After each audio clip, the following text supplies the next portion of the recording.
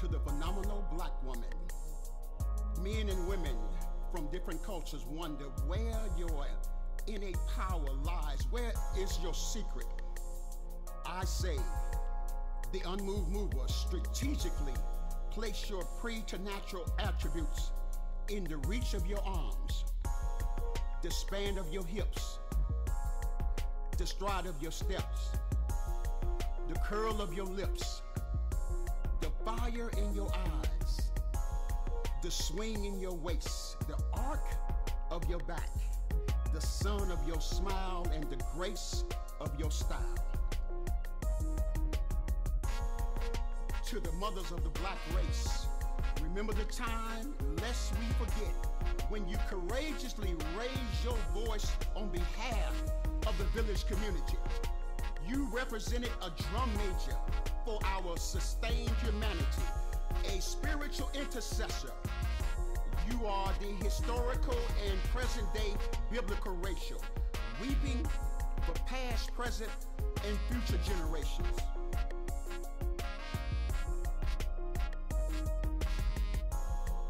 You transferred through birth and nurturing the continuation of life to the soul brothers of history, bestowing upon the earthly struggle for racial equality the embodiment of Brother Nat Turner, Denmark Vesey, Frederick Douglass, Medgar Evers, James Meredith, Stokely Carmichael, Bobby Seale, Mayor Harold Washington, John Lewis, and a powerful brother named Huey P. Newton. You transferred through birth and nurturing the continuation of life to the soul sisters of history, bestowing upon the earthly struggle for racial equality the powerful embodiment of Sister Angela Davis, Shirley Chisholm,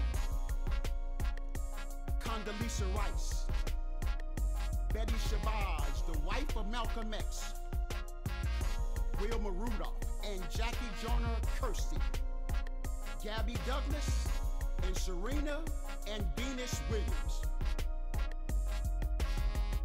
You transferred through birth and nurturing the continuation of life and the powerful black movements in history, bestowing upon the earthly struggle for racial equality the embodiment of the 1944 Port Chicago 50,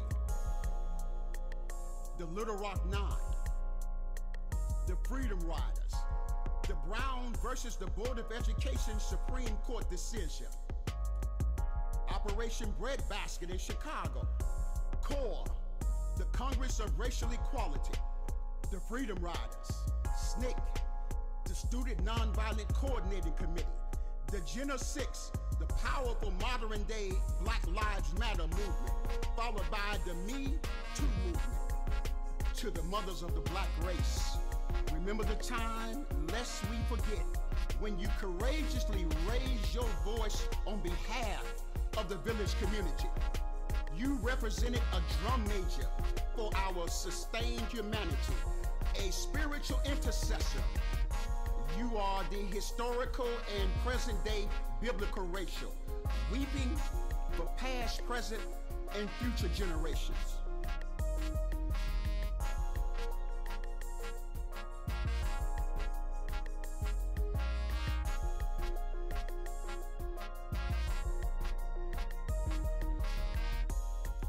As I close, we pay homage to the quintessential black woman. She was the voice of one crying in the wilderness, requesting divine intervention during the long night of slavery.